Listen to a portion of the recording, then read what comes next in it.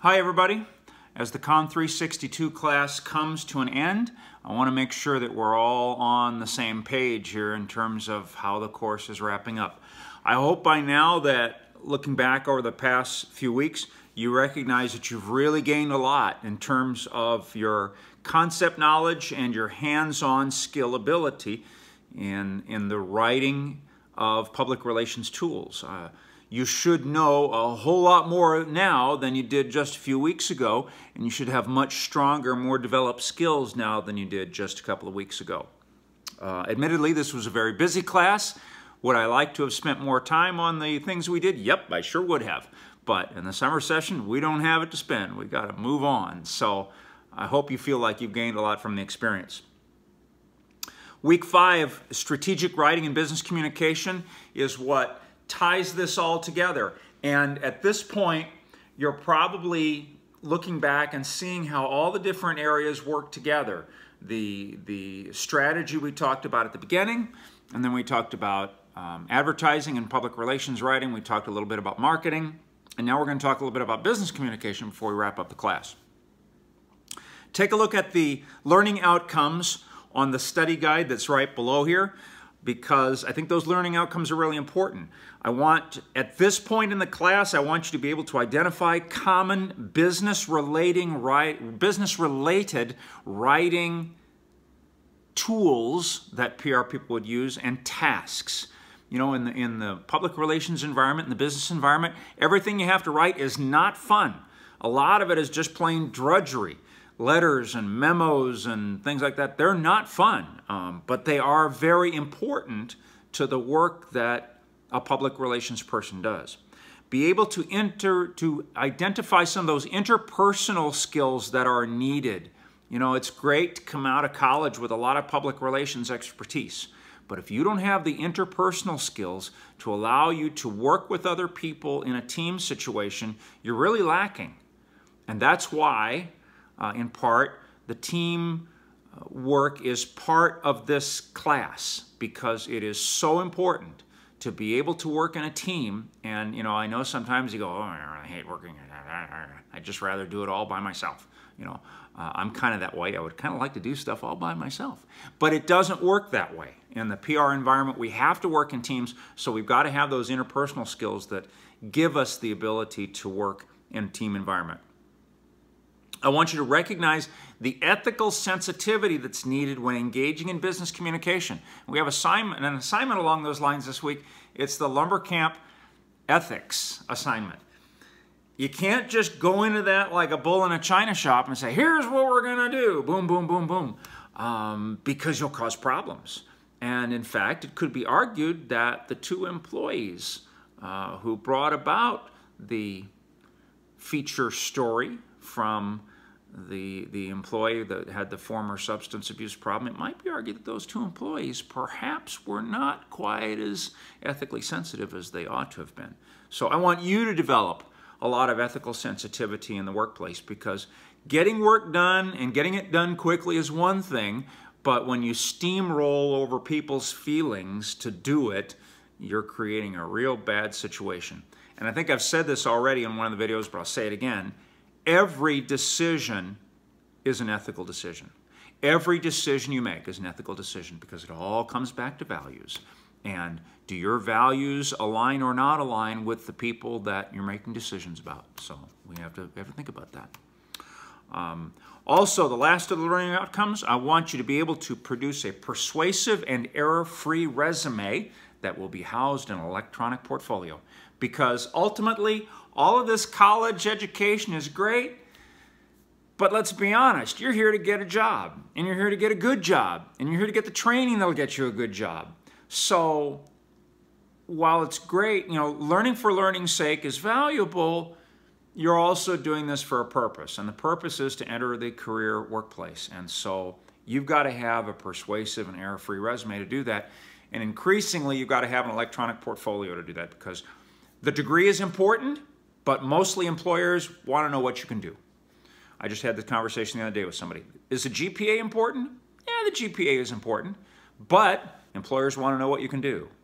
And if you're a 4.0 GPA person and you have no work samples to show, no portfolio, you're not going to get an interview and you're probably not going to get a job.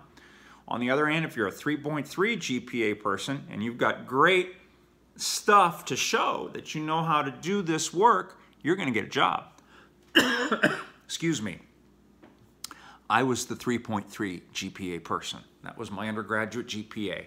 I've never been out of work. I've always had a job because I've always had a portfolio of work. I've always had developed skills, even though my GPA was not the best that it could have been. Okay, so let's talk. I'm not going to talk too much about a study guide per se because we've covered most of the concepts already.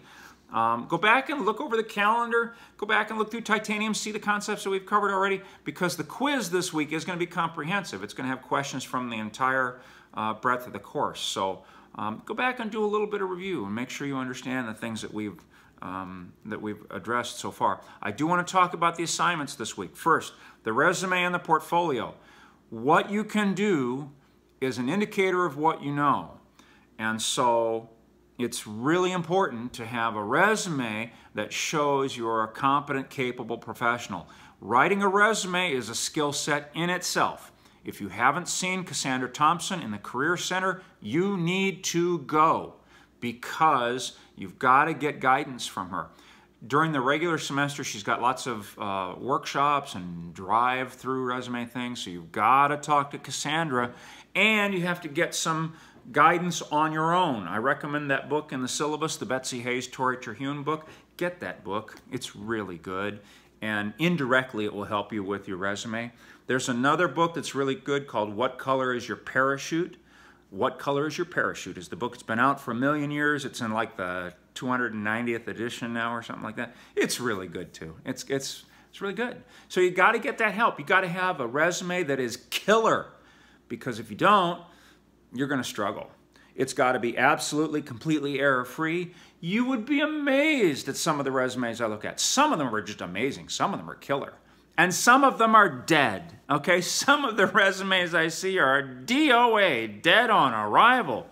You would not believe, okay? Let's talk. Let's talk. You would not believe the number of students who don't know the name of this university. They don't. They call it California State University in Fullerton, California State University of Fullerton. I've seen it called University of California at Fullerton. Come on. This is where you're getting your degree. You got to know the real name of this university. If you don't, oh my God, if I were hiring for a position and you didn't know the correct name of the university, done. I'm not even going to look at your resume. You can't have any errors in the copy. You've got to know what your degree is. I've seen a whole lot of resumes saying people are majoring in public relations. No, you're not. There is no public relations major in this department or anywhere else on campus. Check it out. Your diploma will not say public relations. There is a name of this department, and public relations is not a focus area. It's a concentration. Your degree is communications with a concentration in public relations. So you got to have on your resume the exact way the degree is named. So those are just a couple of things you got to know. And so there's lots of other things too. But I don't teach resume building per se, but I look for you to go out on your own and gather those skills and build a killer resume, because I really want to see that. I want to see it linked on Portfolium, because employers want to see electronically what you can do. And we've provided Portfolium for you. It's a really good platform. It's not pretty, but it's a really good platform. It's easy to use. Please do that. The Lumber Camp Ethics assignment. Again, ethics and interpersonal communication is so important. And so in this assignment, you're telling me what went wrong here and how you ought to fix it. And so woven through that is the thought of interpersonal communication. What needed to happen here that didn't happen? Tell me a story. Tell me a succinct story. Don't go on and on and on and on. Tell me a succinct story so that I can see you get communication in a business environment. The customer response letters. Your team is going to work on these. Customer letters are so important because you can piss off people so easily with a letter that hits them the wrong way, or a letter that you write and you show that you really don't understand their problems or their needs or whatever. So look at that handout I've got in titanium, Swanson's letters handout. It's about the yes letters, the no letters, the blame letters, the sales letters. It's got examples with it.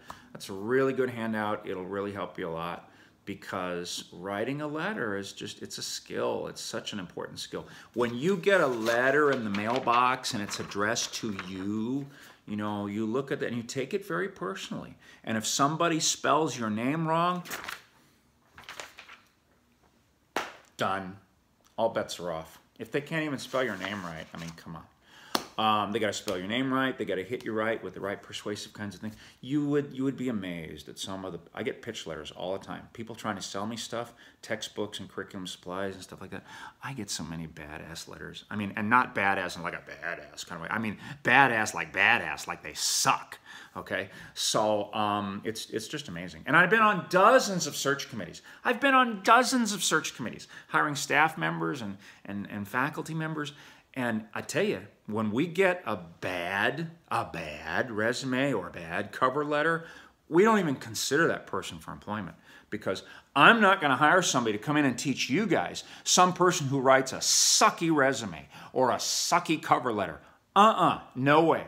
We have shit-canned cover letters and resumes right off the bat, because obviously these people will have a degree and they can teach and they don't know how to write. And I'm sorry, that ain't going to do it. So I don't mean to sound like elitist or snotty or exclusive or anything like that, but writing skills are important. And if you can't write well, if you can't write a persuasive letter and a really good-looking resume, then you need to hone your skills, because you're just not going to have the opportunities in life that you would otherwise have. So spend a lot of time with that letters handout this week. It's really important. And keep a copy of that for future reference, because, you know, when you're writing letters in the future, you're going to want to go, oh, Swanson had a handout about that. I have to write a bad newsletter. How can I do that? And you can go back to my handout and look it up. I mean, hey, do that. Because I'm here for you. I'm here to help you. So anyway, are these video messages getting more informal and sloppy as we go along, or is it just me? I don't know. So anyway, that's what we got going on. I'm looking to wrap up this class really strong. I'm really glad that you participated in this class and you learned a lot. And I really want you to take these handouts and all of this knowledge on from here, because what you've learned in this class is so important when you get to the capstone and before that. But when you get to the capstone, you know, if you're a PR student, your capstone options are going to be 464 or 474, the student-run agency.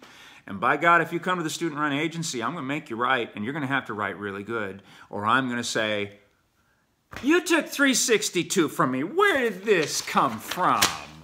And I'm really going to hold your feet to the flame and make you write good.